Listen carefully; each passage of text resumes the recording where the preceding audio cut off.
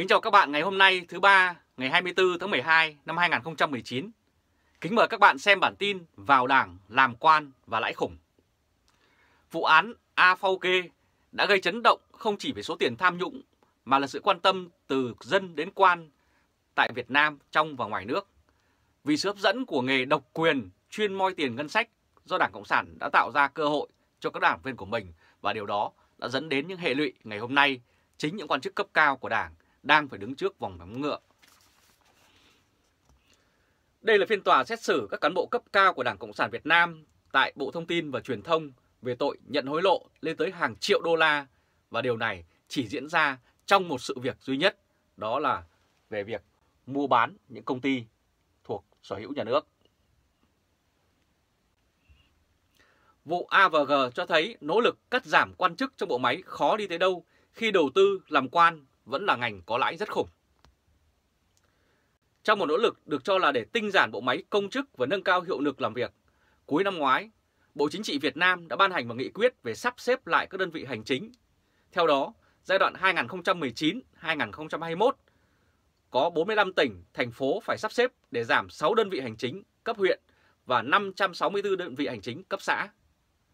Khi kết thúc đợt sáp nhập này, sẽ giảm được gần 16.000 người hưởng lương ngân sách, bao gồm 10.000 cán bộ công chức và gần 6.000 người hoạt động không chuyên trách. Động thái nói trên có khiến tăng hiệu lực của bộ máy hành chính nhà nước Việt Nam hay không? Thì điều này vẫn chưa thể có câu trả lời rõ ràng vì những vụ việc ngày càng trở nên phức tạp. Và vấn đề nghiêm trọng thì đang nằm ở đâu? Có phải là do bộ máy cồng kềnh hay do cơ chế độc đảng dẫn đến độc quyền đã đẻ ra tầng tầng lớp lớp tham nhũng mà độ nghiêm trọng và thiệt hại của những vụ tham nhũng này ngày càng tăng? Đây là hình ảnh Bí thư Tỉnh ủy Hà Giang Triệu Tài Vinh với đường dây cả họ làm quan. Và để gần lại các bạn thấy rất rõ hình ảnh từ người cha của ông Triệu Tài Vinh và sau đó đến ông và những người họ hàng thân thiết đều nằm trong bộ máy công quyền, và điều đó dẫn đến việc tham nhũng ngày càng trở nên thuận lợi. Và đây là một cái nghề mà nhiều người tại Việt Nam đang cố gắng vào Đảng để tham gia vào đường dây này. Đề án có thể giảm được chi phí cho một số người ăn lương thừa thãi, cùng với đó là giảm trụ sở, xe hơi và các tiêu chuẩn ưu đãi. Bộ máy bớt cồng kềnh hơn thì thời gian và hiệu quả thông tin hai chiều cũng có thể nhanh gọn hơn. Do vậy, cũng có thể giảm được các méo mó lệch lạc từ chủ trương đến thực hiện chủ quan và khách quan. Đây là đánh giá khi việc giảm bộ máy và sát nhập được Đảng Cộng sản đưa ra trong thời gian vừa qua. Nhưng nguyên nhân cốt tử khiến bộ máy công chức Việt Nam yếu kém lại không phải nằm ở sự cồng kềnh. Nó nằm ở chỗ bản chất bộ máy công chức Việt Nam chưa bao giờ được thiết kế để nhằm mục đích phục vụ cho người dân và quản lý xã hội. Và điều này thực tế chúng ta đã thấy rất rõ trong thời gian vừa qua. Đó là việc các quan chức của Việt Nam cấu kết với những người thuộc sân sau và những doanh nghiệp ở bên ngoài đã liên tục tìm mọi cách để moi ngân sách. Đó là cung quỹ của nhà nước và đáng nhẽ được đầu tư cho xã hội, cho giáo dục, cho nhiều vấn đề khác đang cần hơn, thì số tiền đó lại chạy vào túi các quan chức. Ở Việt Nam, vào Đảng rồi vào biên chế công chức thì có rất nhiều cái lợi và nguồn thu mà không phải đóng thuế, mà cũng chẳng phải chứng minh. Khi các bạn thấy rất nhiều những căn nhà, những biệt thự, những phương tiện đắt tiền được các quan chức và người nhà quan chức sử dụng mà không phải chứng minh nguồn gốc, nguồn tiền từ đâu ra. Đây là hình ảnh rất già và yếu của ông Tổng Bí thư, Chủ tịch nước Nguyễn Phú Trọng. Năm nay đã 75 tuổi mà ông vẫn chưa chịu rời ghế để nghỉ hưu vì ông ta cho rằng đây là một trường hợp đặc biệt của ông. Và điều này cũng là một bất công đối với Đảng cũng như đối với những người mà đang nỗ lực phấn đấu trong cái đội ngũ Đảng Cộng sản Việt Nam. Ở Việt Nam, đi làm nhà nước là một cuộc đầu tư. Đặt được chân vào hệ thống công chức là một thứ đặc quyền, đặc lợi. Chỉ khi ở trong đó và leo cao trong hệ thống thì mới có thể chia sẻ các thông tin bán ra tiền. Để vụ lợi và trục lợi từ những thông tin và các mối quan hệ từ vị trí công tác.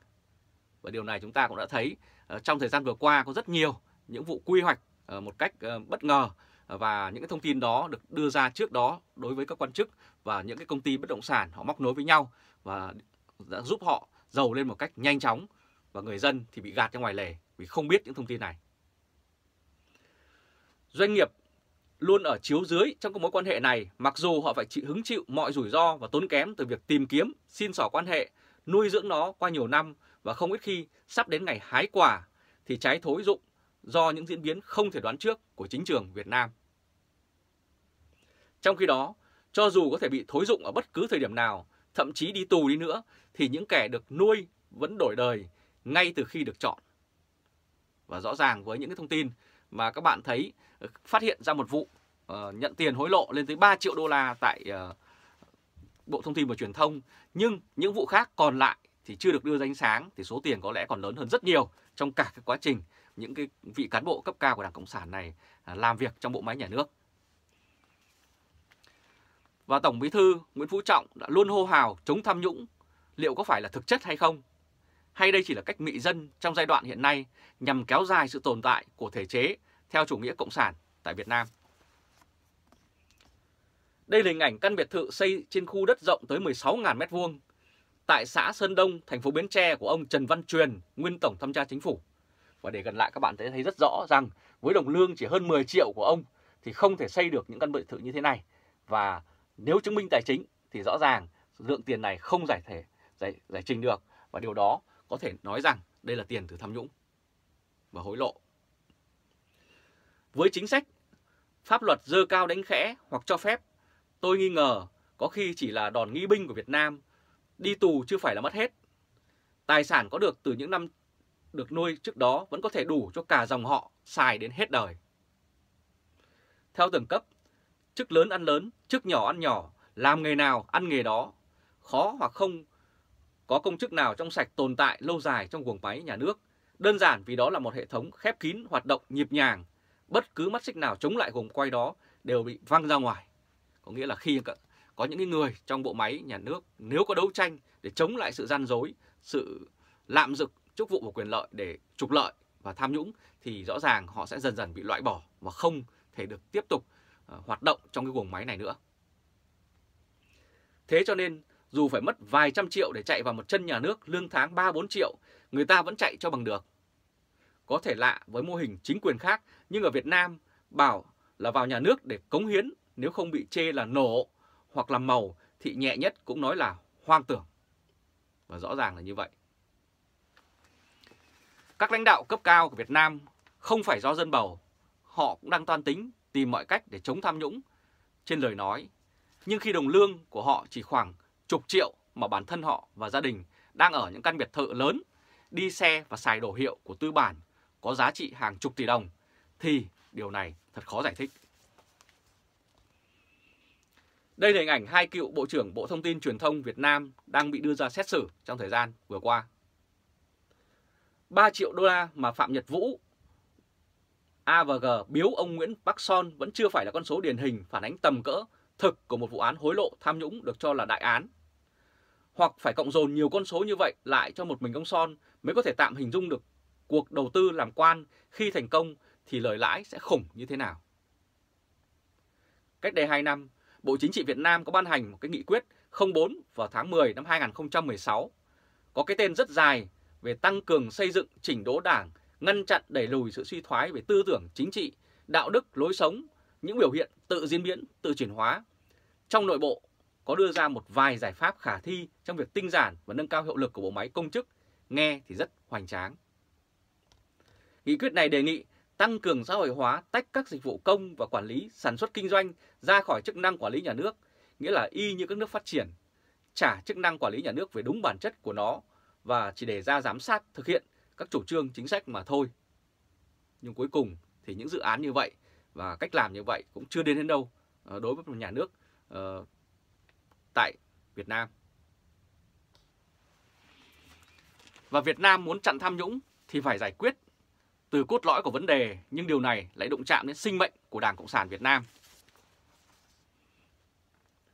Đây là hình ảnh Thủ tướng Nguyễn Xuân Phúc tới thăm Tổng Công ty Tân Cảng Sài Gòn, là doanh nghiệp quốc phòng kinh tế thuộc Quân chủng Hải quân, Bộ Quốc phòng. Thì với những điều này các bạn thấy rất rõ rằng quân đội Việt Nam thay vì huấn luyện và bảo vệ Tổ quốc thì họ lại quay sang làm kinh tế, kinh doanh để kiếm tiền. và cạnh tranh với các doanh nghiệp tư nhân khác tại Việt Nam. Điều đó là không thể chấp nhận được trong tình hình mới khi Trung Quốc liên tục xâm phạm, vi phạm chủ quyền của Việt Nam, cũng như cần một quân đội chuyên nghiệp hơn. Nhà nước phải nhỏ, xã hội cần lớn. Việc thực hiện phải để cho phần còn lại của xã hội cạnh tranh. Nói cách khác, phải tịch thu quả bóng để các ông nhà nước không còn cái đặc quyền vừa đá bóng vừa thổi còi. Và nếu ông muốn tồn tại thì tập trung thổi còi cho tốt. Bên cạnh đó, phải có những tổ chức giám sát độc lập nằm ngoài hệ thống nhà nước và Đảng để giảm nguy cơ hình thành và ảnh hưởng bởi các nhóm lợi ích. Đó là yếu tố then chốt để công chức không còn gắn liền với hoạnh hoẹ và vòi tiền. Và như trường hợp báo chí là một vấn đề rất quan trọng. Như tại các nước thì có tự do báo chí, tự do biểu đạt, thì chính báo chí là quyền lực thứ tư sẽ giám sát những hành động và những động thái của các quan chức và chính sách của Việt Nam. Nhưng ở Việt Nam, vì là báo chí nằm dưới sự quản lý của Đảng, của nhà nước, cho nên họ phải nói theo cái điều mà Đảng muốn, và chính điều đó cũng sẽ gây ra cái việc khó khăn trong việc phòng chống tham nhũng cũng như lợi ích nhóm tại Việt Nam.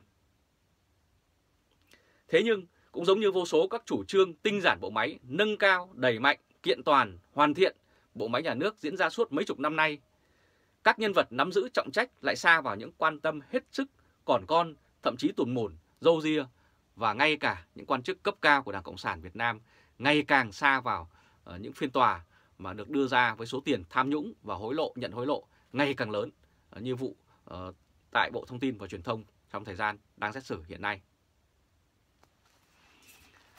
Và giảm biên chế của Việt Nam chỉ là những trò ảo thuật và được làm đẹp con số nhằm vui lòng những người đứng đầu Đảng. Đây là hình ảnh Tổng Thư ký Quốc hội Nguyễn Hạnh Phúc. Tổng Thư ký Quốc hội Nguyễn Hạnh Phúc thì lo 2 xã sáp nhập, ai làm báo cáo chính trị Đại hội Đảng. Ông đã nói như vậy. Phó Chủ tịch Quốc hội Phùng Quốc Hiển thì lo sau khi 2 xã sát nhập sẽ đặt trung tâm xã ở đâu, tên gọi mới là như thế nào, sử dụng tài sản vật chất ra sao.